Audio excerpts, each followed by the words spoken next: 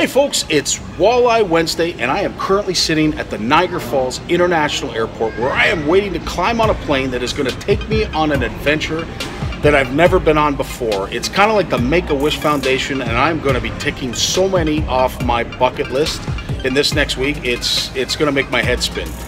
And it's because of a certain somebody, and I don't want to ruin the surprise because we have to get down there and I will show you exactly who it is that is making this wish come true.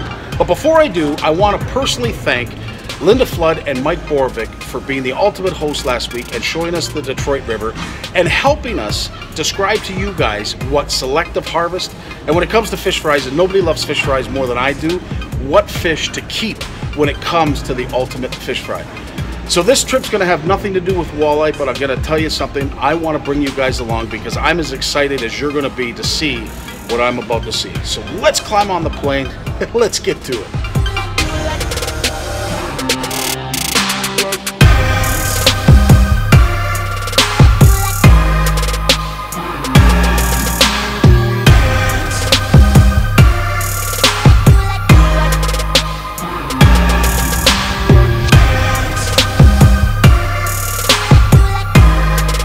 So here we are. I want to introduce, this is going to be epic, guys. This is Happy Walleye Wednesday. Look at our guide, our host, and our good friend.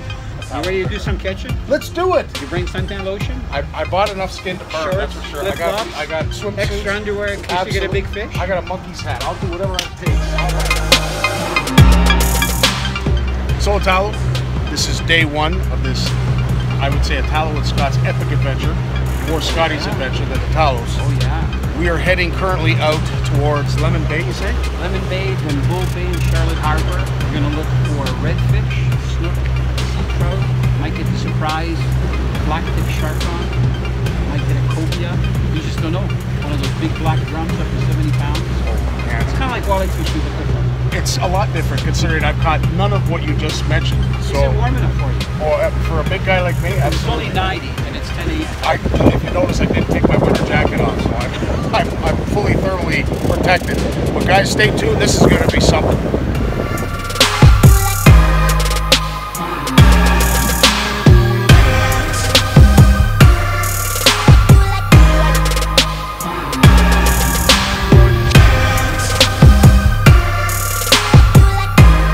I have to say, it's one thing to see this sight from the comfort of your couch, but to see it firsthand, the great Italo Labignan, it's hard to put into words. Oh, we got a nice fish. Nice redfish. Redfish. Nice fish. There you go, Italo. Italo's all hooked up. I'm fishing with Scotty Martin. Wow. Walleye master. And we're getting a little bit different fish than walleye. I'm not even going to use the net for this guy. Lift them up very gently without using them. Look, wow. There's a gentle caress. Let me hold them up. Wow. You think he wanted that jig? I'm going to get that jig out. And he's going to be released. Actually, I'm going to hold him. He should fall off. Ready? There he goes. Nice release.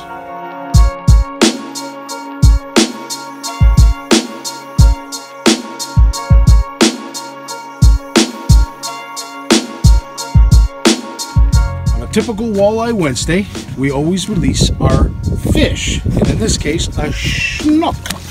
Beautiful fish, gorgeous fish. We didn't have him out of the water too long, so he should be fine. Let's make sure he's revived.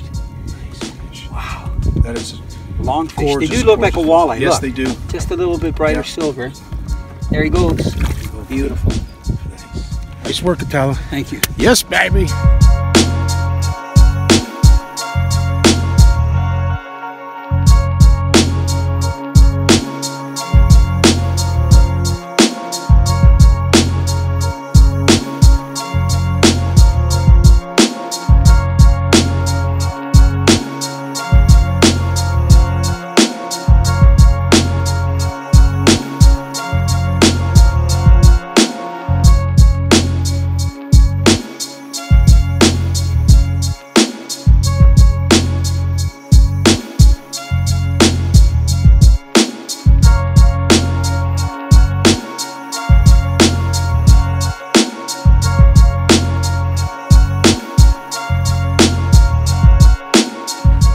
That's that.